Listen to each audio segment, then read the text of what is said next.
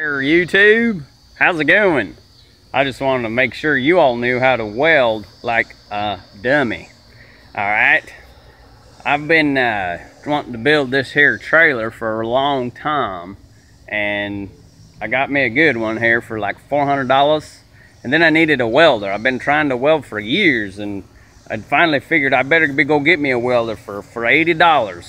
$80 at the Harbor Freight. Go to the Harbor Freight. That's a good place to get the welder. Okay, that one right there, that's a Chicago Electric. And if you want to weld like a dummy, you make sure that you don't have long sleeves on. Make sure you wear short sleeves, okay?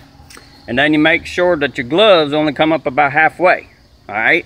They go about halfway, and that way you get burns all over your arms. It's really good, all right? Now, this one here, this here Harbor Freight thing, it comes with a mask, and it's really hard to see in it. So make sure you can get you a box to go around it. So you can put it on like this, okay? And then you can't see nothing. But once it starts welding, you can see stuff. You can see stuff better when it starts welding if you have this box. So don't buy one of them fancy helmets with the auto darkening. Don't do that, all right? Now, another thing is make sure that you don't read the manual. Don't read it at all, no nothing, okay? This one's real simple. Like all it's got is here is just current, and it's minimum, minimum, and max for maximum, right? And so make sure you don't know the size of your trailer or nothing. And so when you start welding and you have it on the minimum the whole time, because you think that's the best kind, because you know you're using these little tiny rods here. See them there rods? That's only 1/16 inch. So you figure, hey, those small rods, so it's got to go on the minimum, right? Well, turns out when you weld all of these things right here, you weld these all things right here, and then all of a sudden they get all wobbly on you, and you're like, what's the matter? That's because you're welding like a dummy. See, it's all wobbly. So somebody, I think I did it on accident. I flipped it to maximum, and now we got good welds, and it's a whole lot easier to start the bead and everything. It's way better, but you know, don't do it like that if you want to weld like a dummy. The other thing, where's that other thing? Oh, make sure you don't get them there goggles. Just use your sunglasses. Just weld, not weld, but you know, when you got to do the grinding, where's the grinding? There you go. When you do the grinding, just use these, and that way all the sparks will fly in your eyes, and it's just really good for you. All right, don't worry about them there things like this, you know. That's no good. Now, another thing is make sure you got tons of wires that are hanging really high in the weld, and then you trip all over them all the time. It's really entertaining for all the neighbors because they out there watching you and they laughing. The other thing is make sure you can't find the ground. The ground is really, see, this here part of the welder, it's got to go to the ground. And so you try sticking it on the grass, but it don't work like that. So you got to figure out what's the ground. And it turns out it's on the trailer somewhere, and you can find it.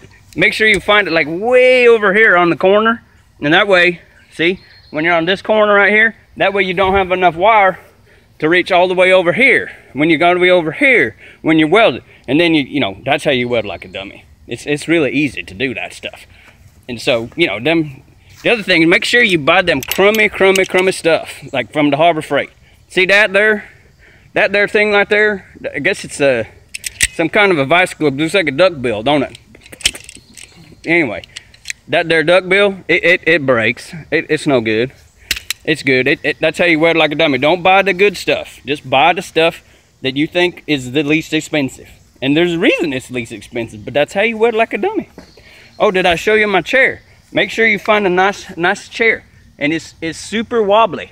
And so when you're trying to weld, you weld all over the place. That's how you find the arc, and you get the arc because that chair helps you just weld away. You see that? It's good. It's good. Oh, the other thing, make sure you don't go to no place to buy, you know, them you know, the angle iron stuff. You don't need them no angle iron stuff. Just get your bed rails. Just that people throwing bed rails away all the time. And so you just get you some bed rails. There's some over here. Check it out. I got a whole bunch of them for like $10. So $10 bed rails. Look at that. All of them for like $10. You just cut them up. Just do that grinding thing with your sunglasses on, and you just cut them up, and then you got your pieces. And it's easy. That's how you weld like a dummy. When you weld like a dummy, it's very entertaining for all them neighbors that are watching you. So, hope you like their Yuba tubes, and someday this here is going to be a toy hauler. That's what the plan is. So I can ride down them motorcycles. When I ride them motorcycles, I can just put them up in the trailer, and then I can sleep in there too. But my wife said, you don't want to do that, because then you'd be like sleeping in a box, and it's a box made out of wood. And she said, the only time I want to sleep on a box out of wood is when I'm dead. And so this is going to be called the coffin. Ha!